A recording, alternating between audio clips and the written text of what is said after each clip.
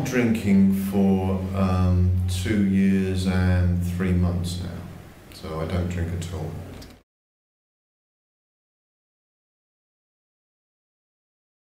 Certainly the alcohol is the biggest single thing that affects my weight because I was a beer drinker. I used to drink a lot of beer, many calories every day. But it has huge impacts also in other areas like finance. People say to me, oh, how can I afford a trainer? £40 an hour he charges, and I have him twice a week, that's £80. But in the last week that I was drinking, I worked out what I was spending on drinking, and it was a lot more than £80.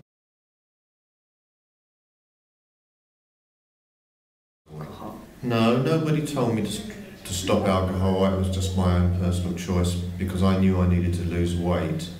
And I know from experience of many years, I know that alcohol is what puts on the most weight. A lot of people don't realise that calories and alcohol calories are kind of the worst kind, because alcohol calories don't do anything for your body at all. They don't give you energy.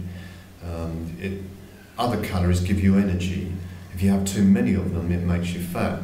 Alcohol calories don't even give you energy. They give you there is no pluses at all from an alcohol calorie. It's completely wasted calories.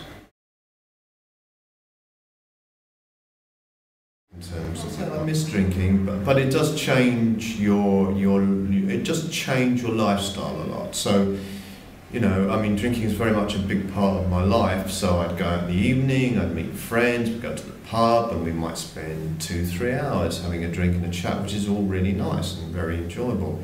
Try doing that without a drink, is quite different. They can be really good friends, but after about an hour, you don't really want to be there anymore. The alcohol does stretch time.